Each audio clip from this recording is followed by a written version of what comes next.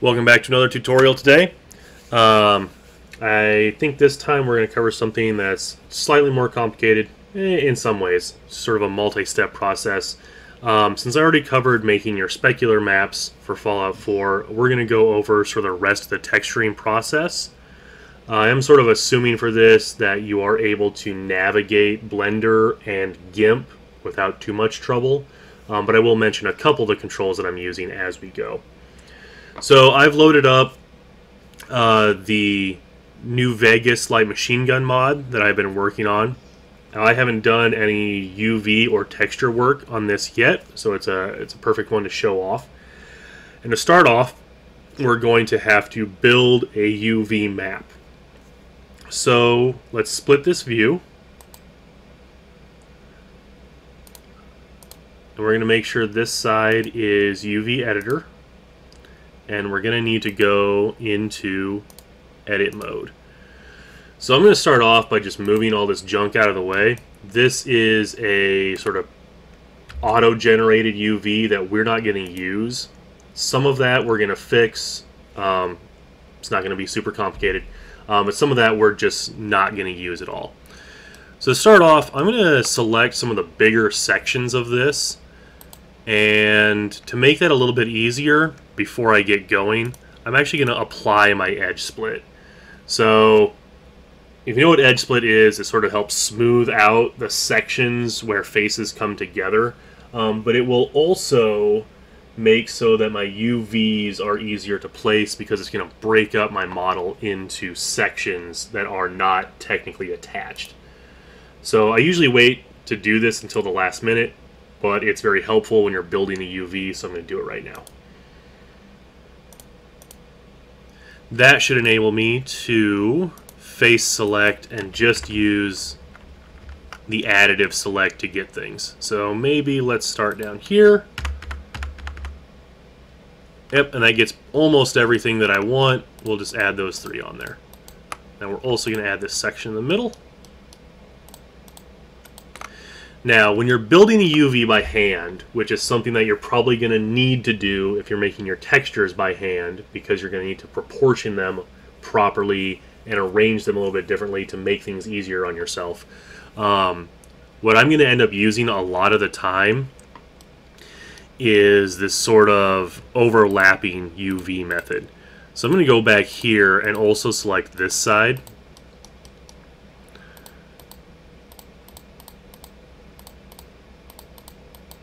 And all of this little stuff in between. And what this will do for me is when I actually go generate the UV, these two faces will be overlapping if I want them to. That looks okay. So I'm going to set this to a view where I can see that head on. And then I'm going to, instead of just hitting unwrap, which is your auto UV unwrapping, I'm going to use project from view. So it's going to overlap all of that onto this chunk. I'm going to rotate that 180 so it's the right side up. And for now I'm just going to set that to the side. So any objects, any parts of an object that you're okay with having the same section on opposite sides, you can just use this project from view method, and it will overlap them exactly where you're looking. In the past, I've also used this for like curved surfaces so that I can adjust them in specific ways. I might show you that with a barrel before we actually move on to the texturing process. But if you do want these to have separate textures, you can still separate them over here by just selecting one part of it and hitting Control L. That will let me select that UV island and move it out from the group.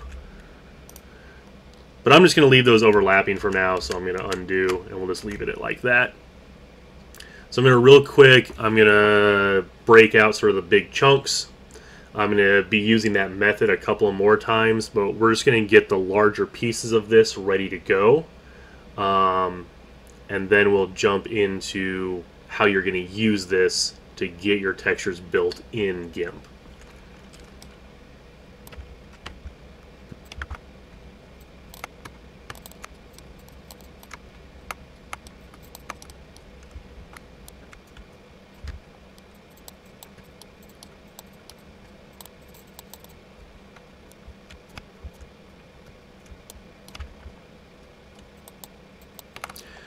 Now this part I'm going to do a little bit differently.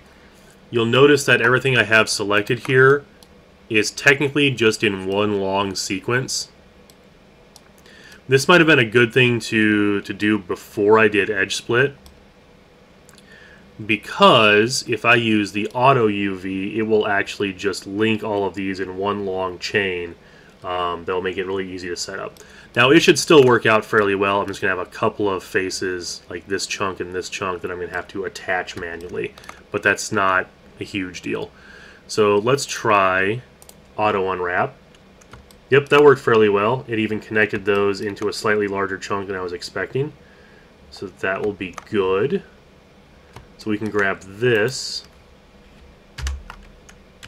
move it over here. We'll make it a little bit smaller. And then we just have to attach these, if I can get the right things.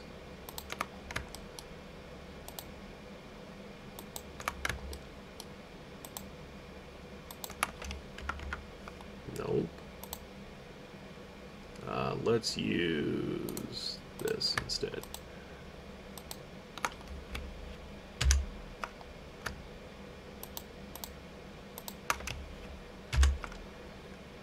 There we go.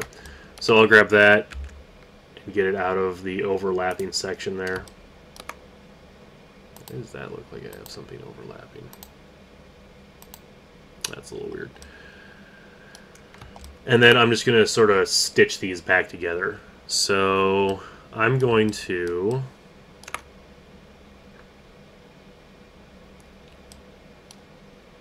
select over here, and I have it set so it's matching up sort of which one's where. That's this button right here. So this is sort of your normal setting where if I select something here, that's all it shows. And then if I activate this, it will show the selection on both of them, and it will show my entire UV at once.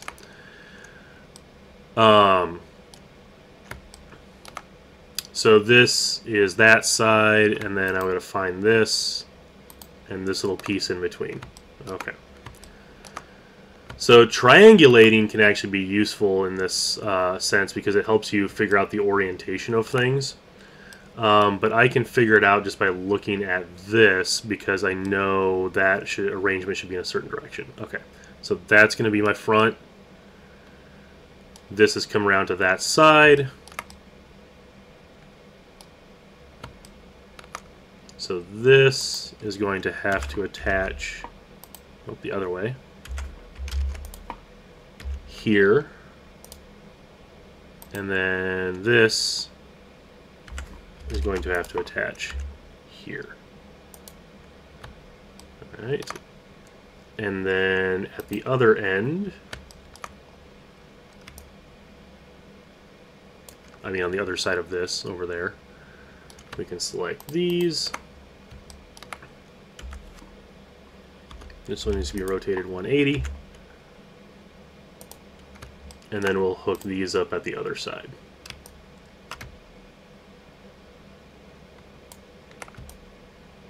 Maybe. There we go.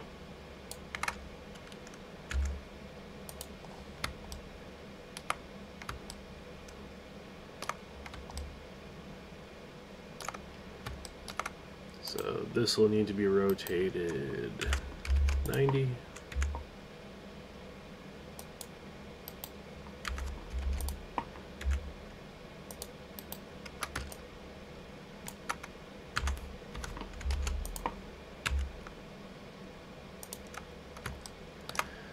So I'm just going to scale these and then stitch them together.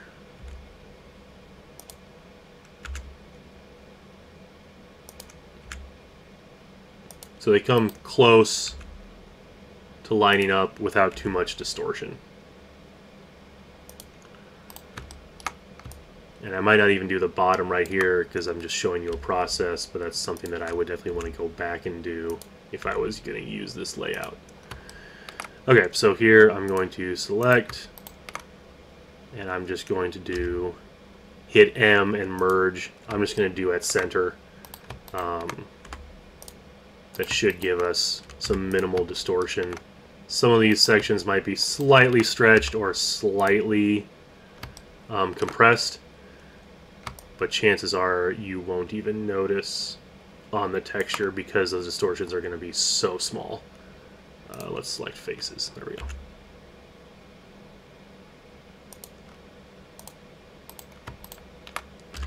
Now, if you're doing something bigger, you want this to be more exact, you might want to... That was strange. Oh, that's why. Okay. Well, I guess in that case, we're going to have to move this here and here.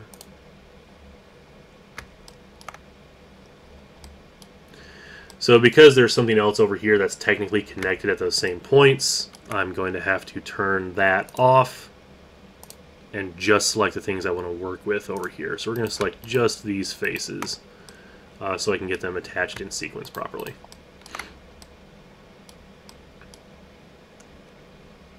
Now I should be able to just select here and here and merge, and that should be fine.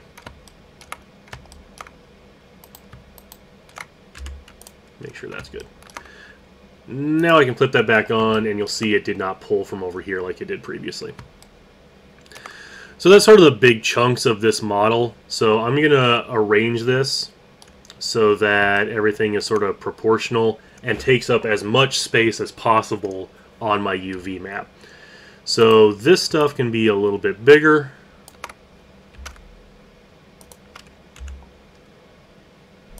And then these I'm going to have to split up into two. So my top half that I've actually properly adjusted, I'm going to split off. And that will be a little bit bigger. And then we'll grab this. We'll come back to that in a moment. Might actually have to split this into more because this should be close to that size.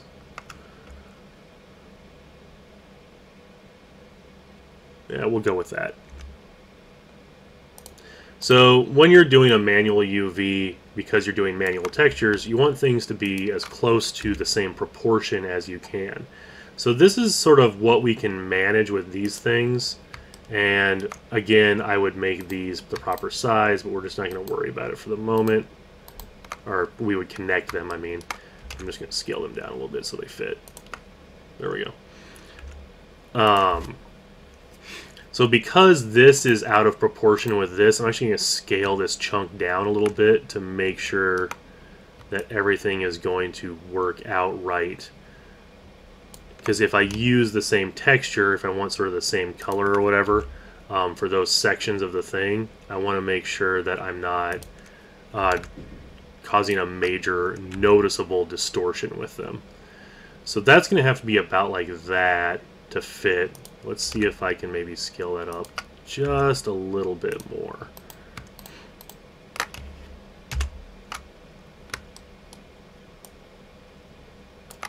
We'll try this. Alright, that might not be perfect, but I think it'll be good enough. Let's get this a little bit bigger. Well, that part smaller, but the whole thing bigger.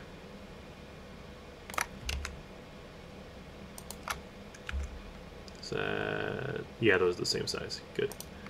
Alright. And then these are going to be a different texture, so if they're slightly bigger or something, that's fine. If I wanted them to be perfectly proportional, I'd probably scale them down a little bit. But all I'm going to do for now is move them.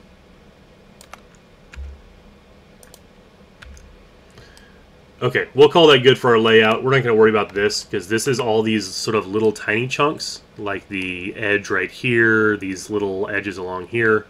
When I do those, if I was doing it manually, I would just fit them into these little spaces.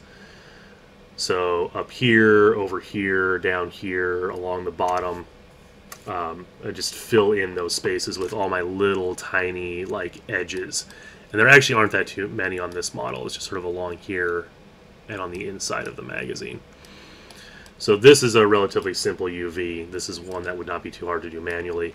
If you're doing something like the receiver, which is going to have all kinds of extra little round parts and little details like that, that might be a little bit more of a pain. Now, I'm going to jump real quick and I'm going to show you how to do a round thing. I'm just going to use the barrel because it's nice and simple. But there are some sort of extra things that you want to look at if you're unwrapping a round section manually, because you want to make sure that it fits on the UV map in a way that is usable. So let's switch out of here. Let's take a look at the barrel. I'll pull it down where we can see it. So there's a couple different things you can do when you unwrap this. Now I'm going to show you what happens if I auto unwrap first, and we're going to apply this again. Maybe. There we go. So if I auto unwrap, you'll see what I get. Now this is okay for certain parts, right? This is great for my little rims at the end here. This is sort of exactly what I want for that. Okay, so I'm going to keep that. I'm going to keep my circle in the middle. Oh, don't want to move it in there, I want to move it here. This is great for this part.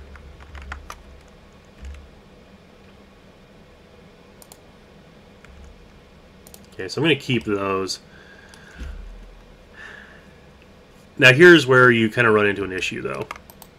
This is my barrel.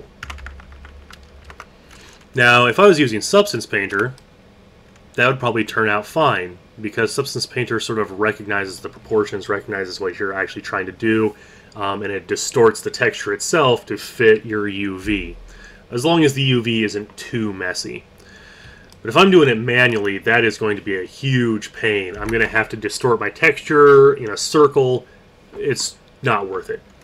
So what I'm going to do instead is similar to what I've done before with the project from view. The first thing I'm going to do is make sure that if I look at this head on, I want to make sure that this point, that the top and bottom come to points rather than being flat across. In this case, that is kind of something you have to pre-plan ahead of time as you're doing your modeling to make sure that your round sections turn out like this. If they're not, there is another way to do it where I could look at it from the side, which I'm going to be looking at from the side anyway, but I can rotate that view a little bit until I can actually see points at each side. So like this would work okay. If I did not have those points at top and bottom. But since I do, I can just start from this, and we will unwrap from project from view. Okay? Now, all I need to do from here is scale the top and bottom. Maybe. We'll move this out of the way. We'll scale it down to here. But I'm going to scale on Y, or on X, sorry, on the X axis. So I'm going to stretch it out this way.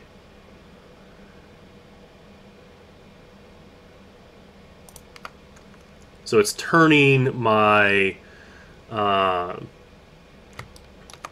my round object into a flat rectangle for when I do my texturing. And then I'm going to stretch out these edges just a little bit more so that I have each section, each of these faces on here roughly the same size. I'm going to scale that one up a little bit, and then I'm going to do just the outer edge.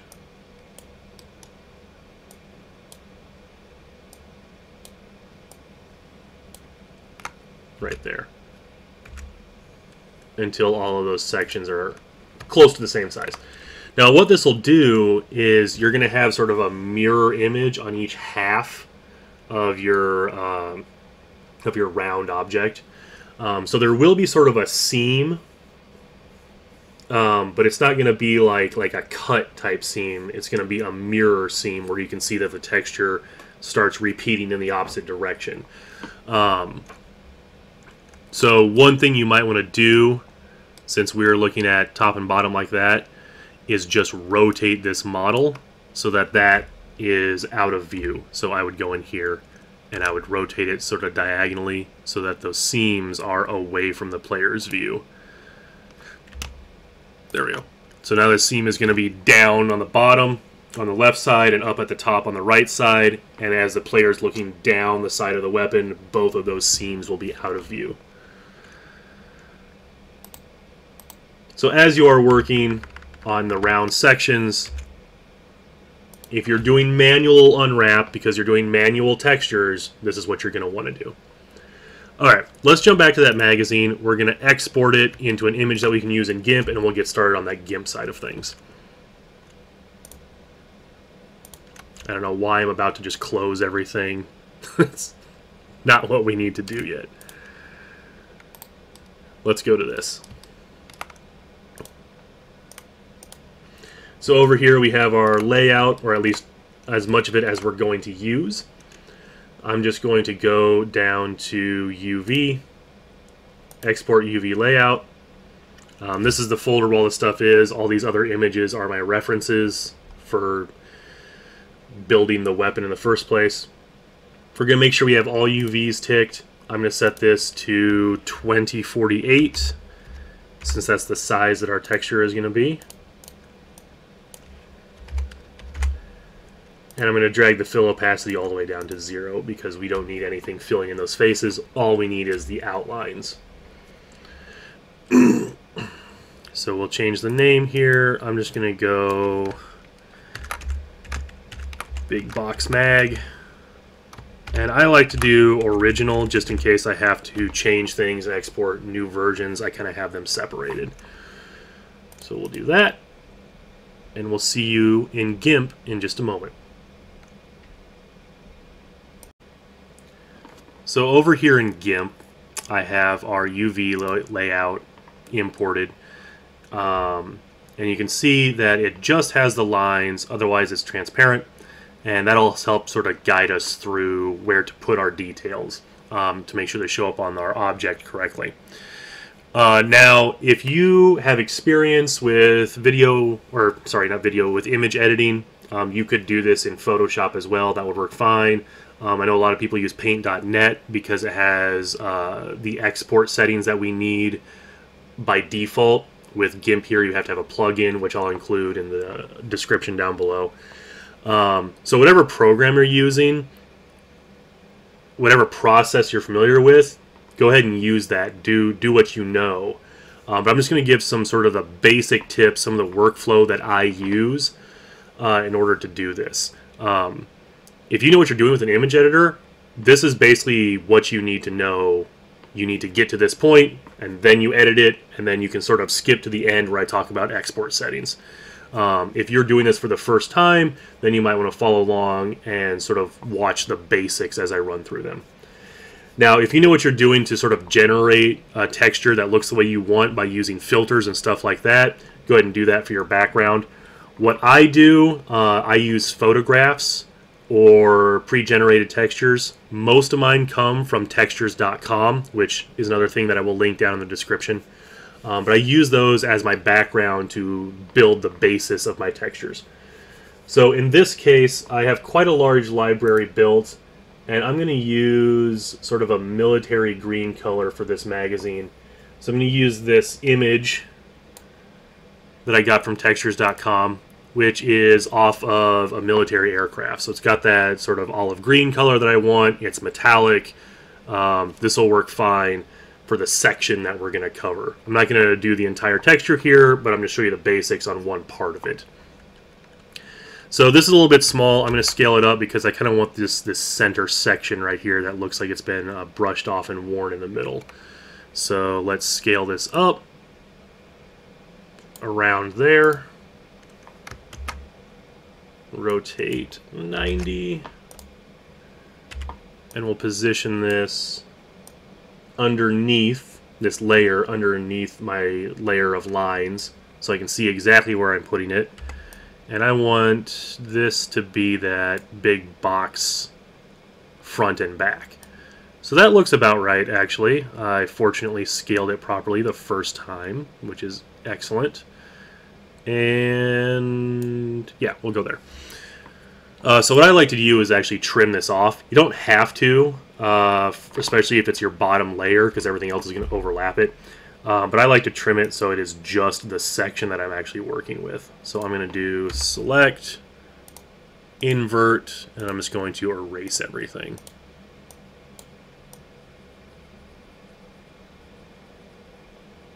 And you'll notice my erase is being weird because I have a jitter applied. That's something that's going to come into play a little bit later. We don't actually need it for the deletion right now. Alright, so I'm going to select none. There we go. Now, what I like to do at this point is create a dodge layer. So I'm going to do a new layer. I'm going to call it dodge. I'm going to set it to dodge. And then I'm going to use the paintbrush with a little bit of fade out on my brush. I'm going to set jitter to somewhere between 1 and 1.5. We'll do 1.4 for this particular object. And I'm going to zoom way in here. Maybe. There it goes. Now here's what I'm doing. I'm going to make some wear along the edges of this texture. And the way I'm going to do that is by using a gray color and setting my brush to around 3 to 6. And just going along the edges here. Now with, I want that to overlap a little bit more. With the jitter, this will make it look like there's some uneven wear along the edges. And I can do it manually like this by just dragging the mouse. And that will give me a little bit of a thicker effect. But it's much, much faster if I click and drag holding shift. So I'm going to click here, hold shift, and then go down, and it's just going to fill in that entire line for me. So I'm just going to go around the edges here. We'll speed this up just a little bit until I'm done.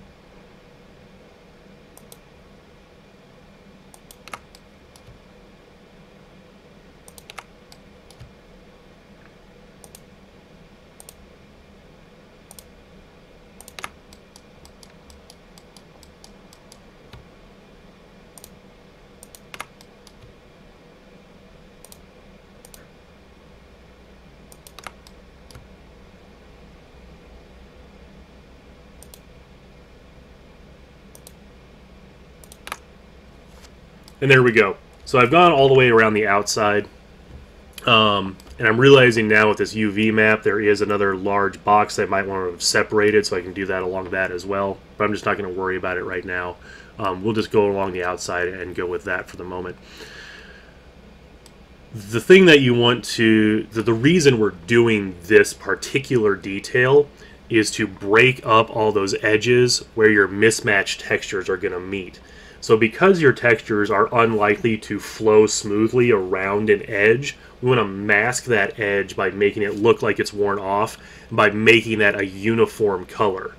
So this brings those colors close to uniform by just brightening the texture underneath. So when I do this same color along the side, which I'll do a section of it so you can kind of see where they match up when we get back into Blender, it will be a little less obvious that those are two different textures. It will just look like something has sort of grinded along the edge there and worn off a little bit. It'll make our texture a little bit more believable. So I'm going to reuse some of this for one of these side sections here so that we can see kind of what I'm talking about when we get back in there. For this, I'm just going to copy and paste this same texture. I'm terrible. I tend to not organize my layers at all. If you're a more organized person, that is something that you may want to do. So we're going to delete some stuff because I didn't actually get everything. So we don't have any weird overlapping. And that was a little too much. Try to be more careful here. That should be good enough. So we're going to go back to our dodge. I'm going to go around just the long edges of these so that you can see when we get in to Blender again what's happening with those edges. So let's go back down. I think I had it set for 5. So we'll just go from here to here and then back up. And we'll also do one here.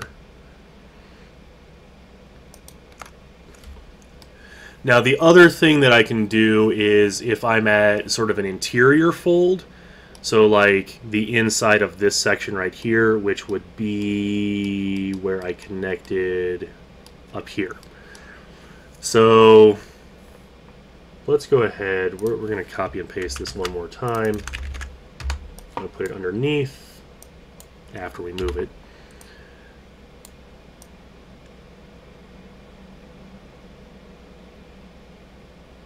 And I'll actually show you a couple of things here. So one is going to be the way that I blend textures together. As you can see, this blends pretty good because it's the same texture, it's the same colors, but there's a little bit of a line there. What I like to do to sort of reduce that is take this really soft brush on the eraser, make it big, and then just go sort of unevenly along that seam, and that really helps blend those two together. If I go too high, of course, I end up hitting the seam, so we got to be careful about that. But now those sort of blend together, and I have one continuous texture. So, oh, yep, I have more stuff down there that didn't get erased. We'll get rid of that. But then the two that I sort of blended together here, these two layers, I'm just going to merge them into one thing. So now at the top here, we'll do what I was talking about. I'm going to add another layer, and this one's going to be a burn layer. So mode is going to be burn. I'll just call it burn. Maybe. There we go. Now, where dodge makes things lighter, burn is going to make things darker, and it's still going to be color-based. Now, I'm going for the idea that in the sort of interior crevices, there's going to be some buildup of dirt and grime. There's also a shadow there. So I'm going to do something a little bit darker, but I'm going to give it sort of a brownish color. Now, if you use a dark color when you're burning, it's going to make it like nearly black. And we don't want that. So I'm going to use these sort of lighter browns, these two right here. I'm going to do a dual layer on my burn. So I'm going to go to my brush, set it back to the same thing that I was using for painting. So same settings, same size. But I am going to, and when I do my second layer of this, I'm going to reduce my size. So we'll start at 5. And this is just going to go right along here, just like I was doing with the dodge. Okay, so it gives a nice sort of puke brown, grimy color. I'm going to go back and use a slightly darker one and go over that same thing again. And you might have to change these colors based on what they're going over top of. But now I have this sort of mix of colors, and then if I go over to my opacity and pull that down a little bit, I can adjust it to a point where it looks less sort of obvious, doesn't stand out quite as much, and blends in a little bit more with that background color. So I'm just going to leave it there for now. Using some different colors or a different jitter might give you something that looks closer to what you want, but I think this is a good start. We're going to export this now, and then we'll load it back up in Blender and we'll take a look at it. So, for those of you who sort of skipped past those basics that already knew what you were doing, here's your export settings. We're going to hide that layer, and I don't know why every time I hide that, it gets rid of my burn layer.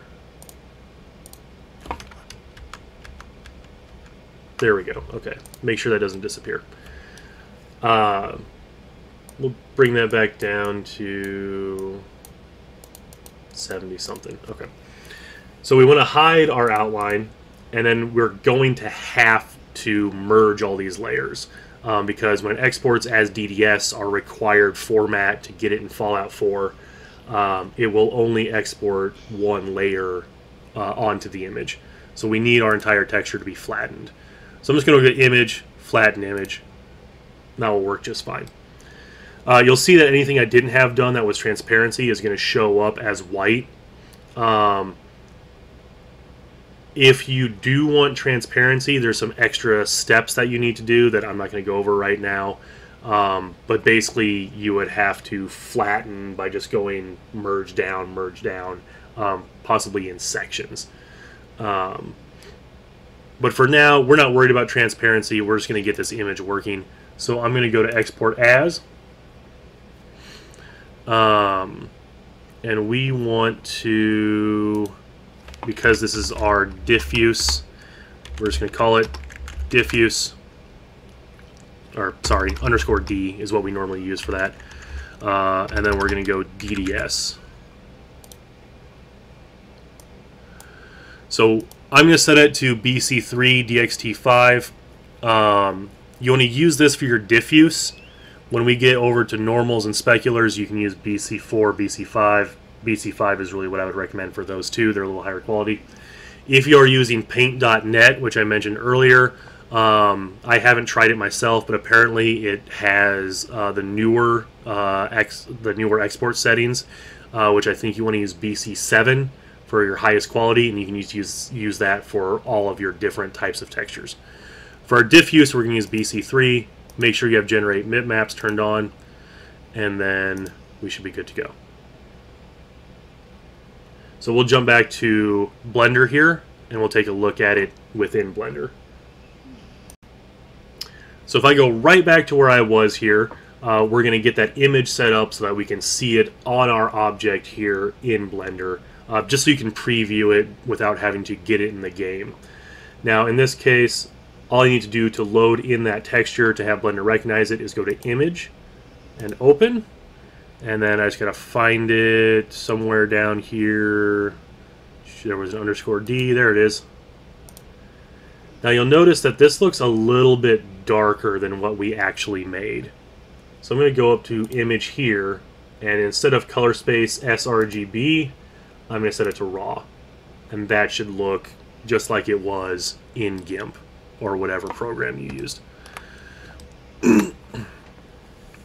Now to get it to appear on our object itself, I'm just going to go to Object Mode. Now I have to set my view here. I use viewport shading, and then leave all these basically the same, and I'm going to set it to texture. Now you'll notice that that didn't actually do anything because I haven't set up a texture. So I'm going to go down here to our materials. I'm going to make a new one, click New, and then down here where it says Base Color, I'm going to choose Image Texture. That'll give me the option to open that. So I'm just going to open the same one that I did for our UV over there, and now it should be showing up. Okay. So now we have that nice green color. You can see some of our pitting that's from the texture, and you can see along the edges we have that little bit of wear and tear. And if we look on the side here, you'll note up here there's sort of this really obvious cutoff from the texture. But along the edge here, since we have that on both sides, it helps mask that a little bit, makes it look like it's worn around both edges. And if I remove my cavity, that can show up a little bit better. So cut off both sides. You'll see there are certain points where the regular texture didn't get masked by the dodge all the way to the corner. So if you want to go back and make sure that there aren't any of those at the corner, at the edge, that will mask that a little bit better. And then we can look on the interior over here. And we've got that little bit of dirt. Oh, I switched around that UV. We've got that little bit of dirt along the edges here that would combine if I had it flipped the right direction, which actually is not a hard thing to fix. We can just go here. That's this thing that's flipped around. So I'm literally just going to go rotate 180. And now it's matched up how we want. So we have a little bit of dirt and grime in the corner there. You can sort of spread that out a little bit, use some different colors, some different patterns, but that's the basic idea, is to have that interior angles be a little bit darker to show both the shadow and that sort of grime. That's pretty much it. So from here, the next step is going to be building a normal map, which is sort of the height map that lets you see details or makes details appear a little bit more 3D. That'll be the next tutorial. But as far as your flat colors, what we call the diffuse map, that's really all you need to know. So you would just go back into GIMP, finish out all those little details, probably finish unwrapping this if there were some pieces that you left out the first time, and fill in those little gaps. So good luck with that. Use what you already know. This is sort of my basic process that you saw in GIMP, but for some people the important parts are just going to be the export settings. This is really mostly for beginners, so if you're starting from scratch and you have some more questions, please let me know down in the comments. If there are any resources that you need that I failed to mention or failed to link, please let me know and I can add those in the description as well. Good luck. Have fun building your textures.